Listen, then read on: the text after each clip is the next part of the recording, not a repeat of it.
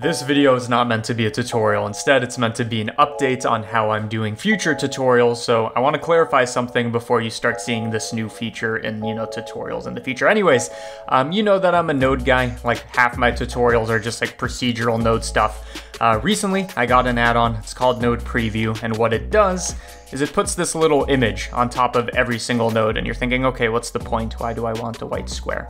The reason is, no matter what kind of node you use, whether it be like a procedural like texture or an image texture or whatever, now I'm going to have a preview on top of this. This is going to be useful because normally I'm kind of like talking about the math and stuff behind it, and I'm just asking you to visualize it. But here we have a way to update it live. Actually faster, it seems, than it updates into viewport. So you can see Voronoi, this is what changing scales looks like, and randomness, and it works with like a whole bunch of other stuff. You can combine it with, math nodes. This will also be showing a preview. So this is what it looks like to do a greater than filter, stuff like this. Point is, I want to, well, first of all, I just want to mention there's an affiliate link in the description. Like, don't get it wrong. This isn't a sense sponsored, but also I do happen to find this useful. There are going to be node previews in the future. It's not something you necessarily need, but I do think it will help with the explanation process in the same way that people want me to put like little key commands in the corner, which I refuse to do, by the way. I think it's like fucking stupid. I just don't like it. Learn the hotkeys. It's worth it. In the same way people want that, this is the version that I actually think is useful. So let me play around with it a bit more. Image texture, we could load it in. Right now it's empty, so it gives us the magenta thing like it would in the viewport.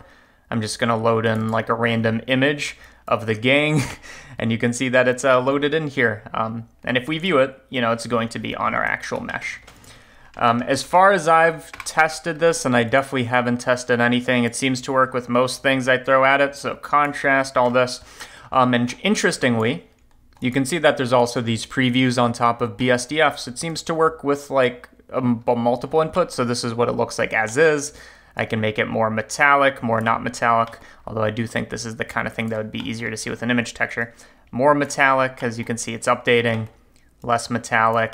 It seems to also work with transparency, transmission, less transmission. There isn't really much to this, so again, not a tutorial, just an update on how I'm going to do things. Only thing you need to know, if you get Node Preview, link in the description, let's go, boys.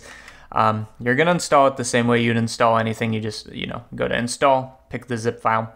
The only two things that matter, thumbnail size. I'm going to be trying to figure out what the optimal thumbnail size is for YouTube to not make it, first, so that it's visible, but two, so it's not annoying. I'm going to have to play around with that. And second of all, we have a thumbnail resolution, which is just like how much resources is it putting inside of this. I'm going to keep it at 128, but it seems to not make anything slower. And I do think it will help quite a bit with the explaining the math process. Actually, the thing I'm most interested in, honestly, is the preview of the texture coordinates, because I feel like that's the thing I spend the most time explaining over and over again. So saying this is 0 to 1 on X, 0 to 1 on Y, etc.